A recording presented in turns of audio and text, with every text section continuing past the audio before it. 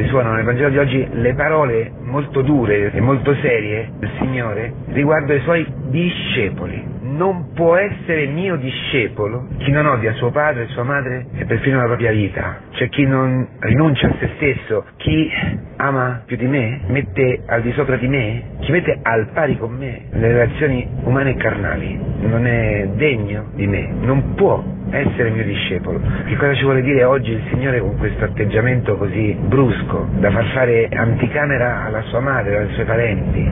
Vuole dirci che c'è qualcosa che viene prima e che trascende e che va oltre le relazioni nella carne. Allora chi è schiacciato sulla carne, cioè chi vive tutto a un livello orizzontale, chi ha perduto la prospettiva trascendente, chi non ha dinanzi a sé un destino celeste, chi non ha conosciuto la trasfigurazione della propria vita, chi non ha conosciuto un amore che va oltre la carne, si scandalizza, non può digerire l'atteggiamento di Gesù. E invece è una catechesi fortissima per tutte le nostre relazioni, anche in questo tempo di estate, nel quale probabilmente molti di voi andranno in vacanza con la propria famiglia. Qui si parla della famiglia, molto specificatamente, e non è un caso, perché i rapporti, le relazioni che noi abbiamo nella famiglia, sin da piccoli, formano poi un abito, degli atteggiamenti che poi in noi vanno in automatico. Quello che apprendiamo nella famiglia poi normalmente siamo portati a viverlo e a trasferirlo nelle nostre relazioni fuori dalla famiglia. La mia relazione con mio padre, con mia madre, con i miei figli, con i miei fratelli, è carne o è carne visitata e redenta dallo Spirito? Ha un appiattimento orizzontale o ha una prospettiva verticale? La dimensione verticale si unisce nella dimensione orizzontale, che è la croce di nostro Signore Gesù Cristo, i due pali della croce, quel dono che Gesù ha potuto offrire a tutti noi, perché la sua prospettiva non era soltanto una prospettiva orizzontale e carnale, e questo è stato per tutta la sua vita.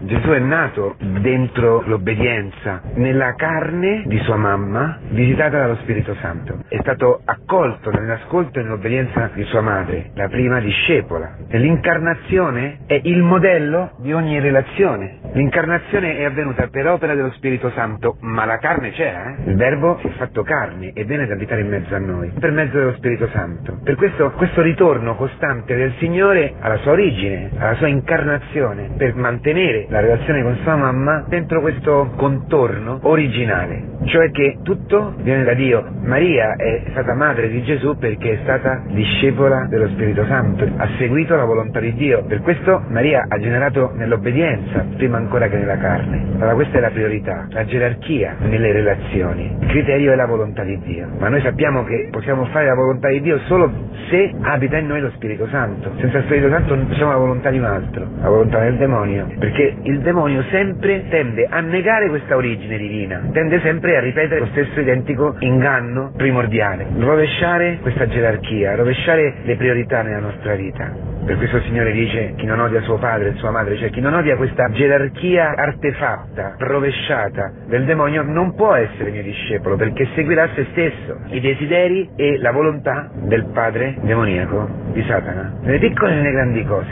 E siamo spinti sempre all'opposto della volontà del Padre. Questa è la tentazione costante e ricorrente nella nostra vita. Gesù, nella sua vita terrena, ha vissuto invece sempre in questa volontà di Dio, e alle volte è dovuto essere brusco, come appare nel Vangelo di oggi. Ma è una catechesi, una parola per tutti noi, non è freddezza, ma chi ha conosciuto l'amore di Gesù Cristo, che per aver messo la volontà del Padre prima della sua volontà, ci ha raggiunti. Chi ha fatto questa esperienza, automaticamente, naturalmente, cioè secondo la nuova natura, che è la natura del Figlio di Dio, la natura di Gesù Cristo, che lo ha raggiunto, lo ha coinvolto, lo ha assorbito in sé, si è fatto una sola carne con Lui, avrà di nuovo la prospettiva celeste, le gerarchie messe al loro posto. Perché la sua volontà è quella che dà compimento alla famiglia, alla relazione tra un marito e una moglie, tra genitori e figli e genitori e via così, tra due fidanzati, tra due amici, tra due fratelli nella stessa comunità cristiana. È la volontà di Dio, il criterio dove si giocano le relazioni. Abbiamo bisogno di essere tutti educati, condotti dalla Chiesa, dove le nostre relazioni trovano la giusta collocazione, i giusti equilibri, dove Dio prende il posto che gli spetta,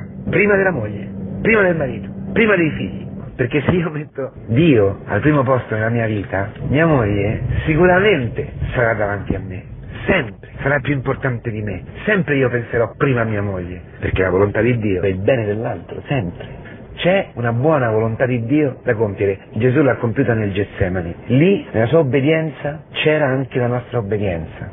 Gesù, per rispondere alla domanda chi è mia madre e chi sono i miei fratelli, fa un gesto, stende la mano, ad abbracciarci in questo amore infinito che va al di là della carne, che supera i nostri peccati, tutti i limiti, la corruzione, supera gli inciampi, supera gli scandali, i giudizi, il disprezzo, supera il voler fare dell'altro un oggetto per il mio piacere, per costruire me stesso, quella mano che supera tutto, perché è la mano che si stende sulla croce per abbracciarci. Nell'abbraccio crocifisso del nostro Signore, in questa mano tesa, che è il braccio di Dio Padre, che apre le acque del Mar Rosso, per farci passare indenni dalla schiavitù alla libertà, dalle relazioni carnali morbose, sempre con intrighi, gelosie, invidie, con pensieri doppi, pensando male dell'altro, facendo dietrologia, chissà perché ha detto questo, chissà perché ha detto quell'altro, passare da questo Egitto alla libertà, cioè camminare nel deserto verso la libertà ogni giorno, cercando in ogni persona, in ogni relazione il Getsemani dove, uniti a Cristo, poter fare la volontà del Padre, anche se non ci piace, anche se non la vogliamo, ed essere così trascinati, come diceva Benedetto XVI, nel sì di Cristo e nel no al nostro ego,